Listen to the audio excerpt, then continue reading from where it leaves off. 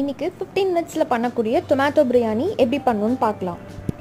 பாஸ்மதி ரைஸில் தான் பண்ணணுன்ற அவசியம் இல்லை, இதை பச்சரிசிலையும் பண்ணலாம். 2 பெரிய வெங்காயம் நீல வாக்கில் தின் ஸ்லைஸ் பண்ணிக்கோங்க. ஒரு பச்சை மிளகாவை இந்த மாதிரி ஃபுல்லாக ஸ்லிட் பண்ணிவிடுங்க. இஞ்சி பூண்டு பேஸ்ட் 1 டீஸ்பூன், 10லேருந்து 12 புதினா இலைகள், லைம் ஒரு சின்ன வெஜ், 3 தக்காளி ஃபைன் ஸ்லைஸ் பண்ணி எடுத்துக்கோங்க. உப்பு தேவையான அளவு, மஞ்சத்தூள், காரத்துக்கு ஏற்ற மாதிரி மிளகாப்பொடி எடுத்துக்கோங்க. நான் கொஞ்சமாக கரம் மசாலாவும் வச்சுருக்கேன்.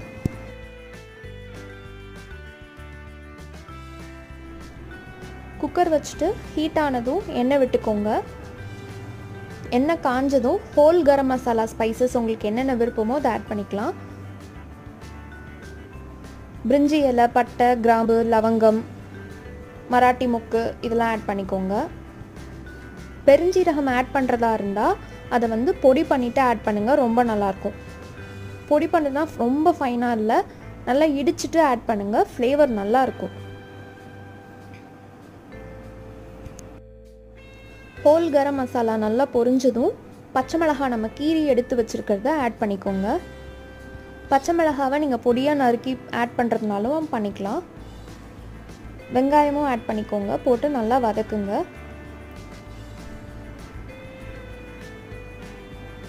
வெங்காயம் ஓரளவு குக்கான பிறகு இஞ்சி பூண்டு பேஸ்ட் அரைச்சி வச்சுருக்கிறதையும் ஆட் பண்ணிக்கலாம்.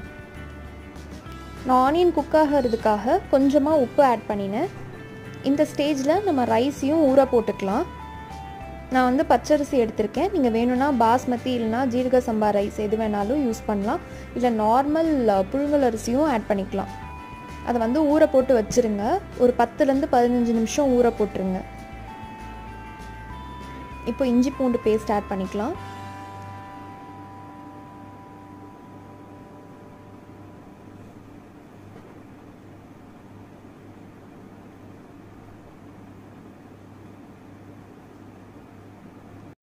ஆனியன் நல்லா டிரான்ஸ்லூசண்ட்டாக வரணும், அந்த ஸ்டேஜ் வரைக்கும் குக் பண்ணுங்கள் ஆனியனை. அது நல்லா குக் ஆனதும் டொமேட்டோஸ் ஆட் பண்ணுங்கள்.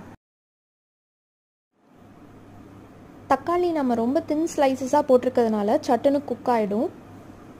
இப்போ பார்த்தீங்கன்னா இது எல்லாம் நல்லா ஆனியனோடு சேர்ந்து தக்காளி நல்லா வெந்துருச்சு. இந்த ஸ்டேஜில் நம்ம உப்பு, மஞ்சத்தூள், மிளகாய்த்தூள், தனி மிளகாய்த்தூள் எடுத்திருக்கேன். உங்களுக்கு வேணும்னா நீங்கள் கொரியாண்டர் பவுடரும் ஆட் பண்ணிக்கலாம். நான் அது கூட கரம் மசாலாவும் ஆட் பண்ணுறேன். ஸோ உப்பு, மஞ்சத்தூள், தனி மிளகாய்த்தூள், கரம் மசாலா இது 4ம் இப்போ நான் போட்டு கிண்டி விட்டுட்ருக்கேன். அடிப்பிடிச்சிடாமல் பார்த்துக்கோங்க இந்த ஸ்டேஜில்.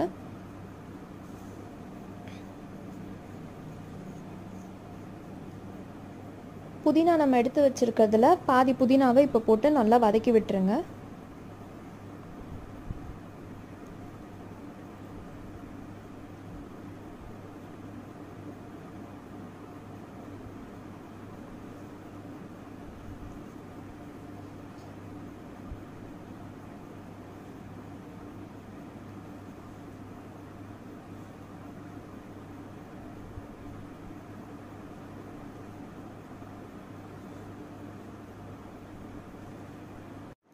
இப்போ டொமேட்டோ நல்லா குக் ஆகிடுச்சு. நம்ம போட்டிருக்க மசாலாவிலேருந்தும் பச்சை வாசனைலாம் போயிடுச்சு.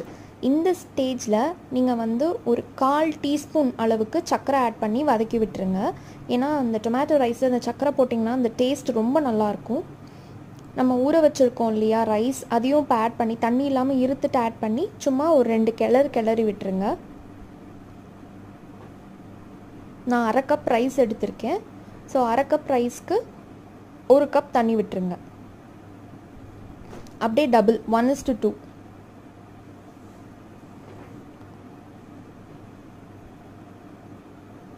இது ஒரு கொதி வரும்போது நீங்கள் உப்பு கரெக்டாக இருக்கான்னு செக் பண்ணிக்கோங்க. கம்மியாக இருந்தால் ஆட் பண்ணிக்கோங்க.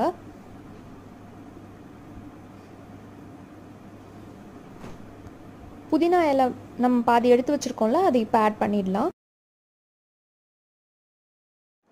நம்ம பேலன்ஸ் வச்சுருக்க புதினா இலையை இந்த ஸ்டேஜில் சாப் பண்ணி ஆட் பண்ணிக்கலாம். லைம் ஜூஸோட ட்ராப்ஸ் ஒரு 5 ட்ராப்ஸ் ஆட் பண்ணிங்கன்னா கரெக்டாக இருக்கும். நீங்கள் விசில் விடுறதா இருந்தால் 2லேருந்து 3 விசில் விடுங்க போதும். அதுக்கு மேலே விட்டிங்கன்னா குழஞ்சிடும். அதுக்கும் கம்மியாக விட்டிங்கனாலும் வேகாது. ஸோ 2லேருந்து 3 விசில் விட்டுக்கோங்க, உங்கள் குக்கரை பொறுத்து அது.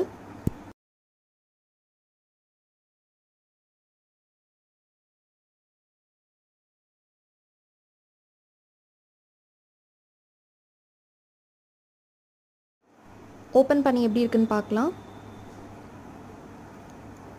ஃபைன், குக் ஆகியிருக்கு. அடி எதுவும் பிடிக்கலை. நம்ம தம் போட்டு வச்சிட்டோம்னா கரெக்டாக இருக்கும். பார்த்தீங்கன்னா 15 மினிட்ஸில் டொமேட்டோ பிரியாணி ரெடி ஆகிடுச்சு. Hope you enjoy this video. மறந்துடாமல் சப்ஸ்கிரைப் பண்ணிவிடுங்க.